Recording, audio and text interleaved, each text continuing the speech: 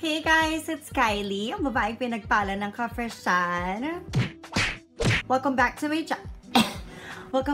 channel, and for today, actually this brand, I've been seeing it on headlines, as in I have been seeing it on news articles like from Cosmo. Filipinta Beauty is a Filipino brand. Not a lot of brands in the Philippines. Like, alam mo, medyo kasi mga Filipinos kasi medyo meron silang like sense of parang they feel like they want to be like different countries. Like, K-beauty, ganyan. Like, mga K-beauty inspired, mga American, like, very Western vibes ng mga makeup brands here in the Philippines. But now, for the first time, I've been seeing a brand, and this is Filipinta Beauty, and they have been really going for the Filipino, like, branding talaga. All of the names are, ayun, Tagalog, and, hello, Filipinta, pinta, painting.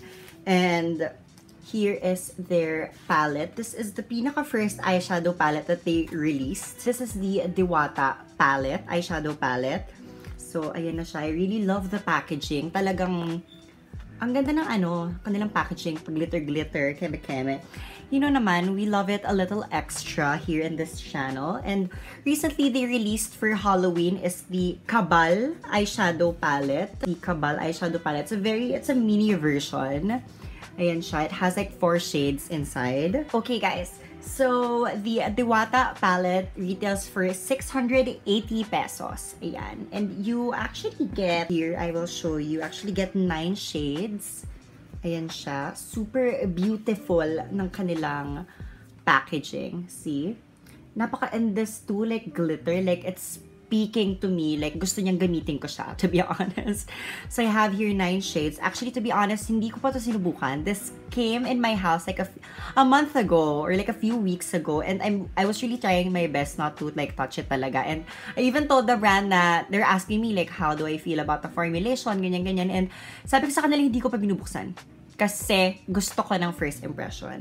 So, here is the Diwata palette. The Cabal eyeshadow palette is 580 pesos. Everything comes with like the protective cover. Ayan.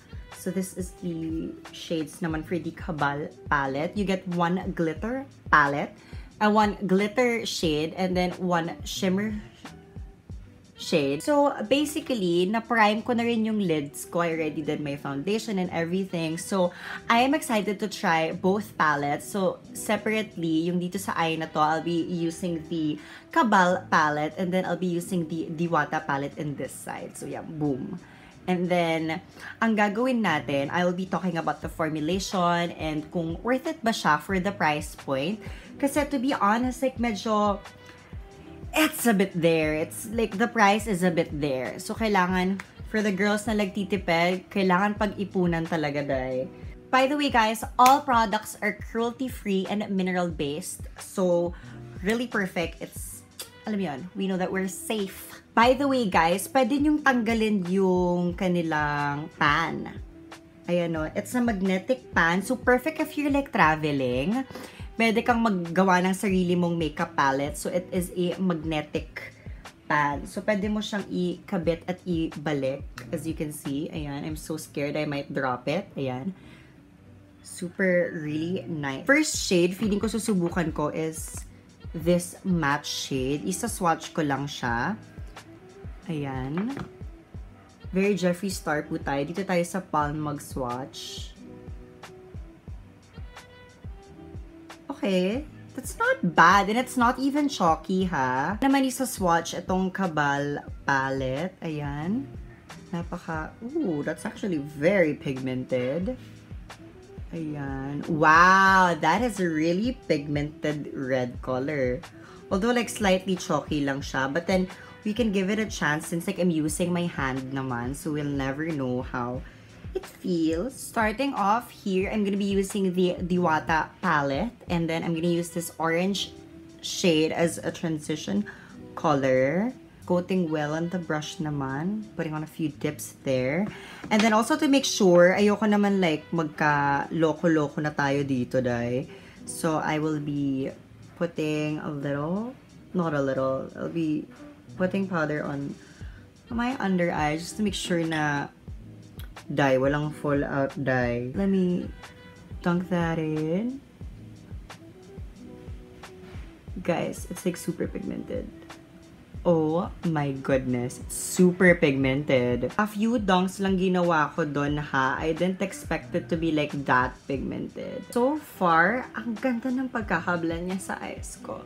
By the way, I'm not paid to say this. This was given to me by Filipinta Beauty. But then, pwede ko pa din sabihin yung gusto kong sabihin tungkol sa product kasi hindi ako takot if matagal ako sa Peerless or what. So yun na nga. Yan. Packing like more color in there. So ayun na nga. I cut my crease a bit. Actually, I cut my crease. Subukan natin tong green shade na yan. Wow. It's also like so pigmented. So pigmented. Crazy.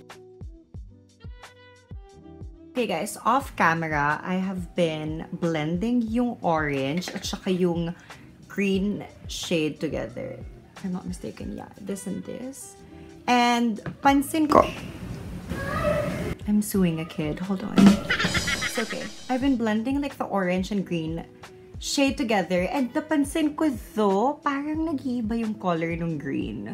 Yun lang ang napansin ko. So yun, I've been like trying to blend that out for a hot minute now. And hindi ko alam bakit parang kapag biniblend ko siya together, nag-iiba yung color niya. Some like, you know naman na you have to blend like the harsh edges together.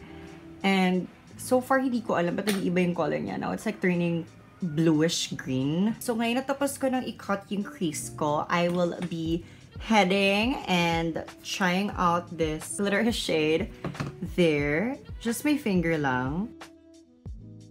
Wow, okay. Dumidikit naman siya alone without any like water or like any setting spray. So, that's doing great, guys. So, I'm going back in with like the orange shade there. Ayan, coating that brush. So, I'm gonna do my eyeliner off camera and then I'll be right back testing out yung Kabal palette on the other eye. So, may napansin ako dun sa glitter niya. When you try putting on your eyeliner, sumasama yung glitter dun sa eyeliner brush. So, as in, like, nagbubuo siya at some point. So, I highly suggest na you don't use so much of the glitter. Like, kailangan i-press mo completely and don't let it, like, crumple and, like, parang nagki-cake up sa yung mata. Kasi so far, nilagay ko yung...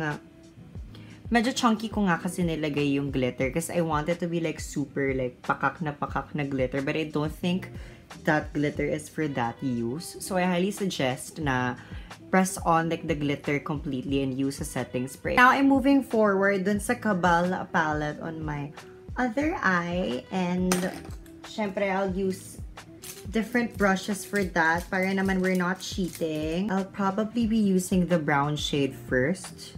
Para like medyo mas smoked up. In fairness talaga sa pigment nitong eyeshadow na to, guys. As in, hindi talaga siya ever nagloloko. Napakaganda ng kanyang pigment.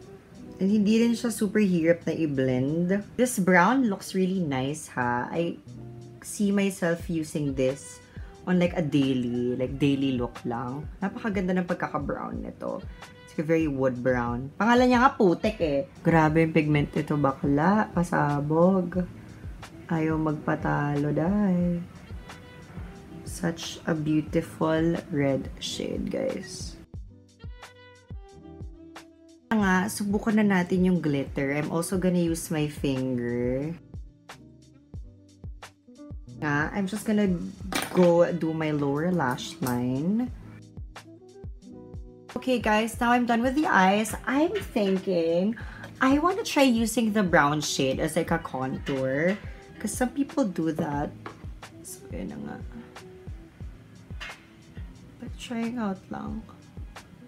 Some people use their eyeshadow as a contour, and I've tried that as well. And, oh, this shade as a bronzer fits me.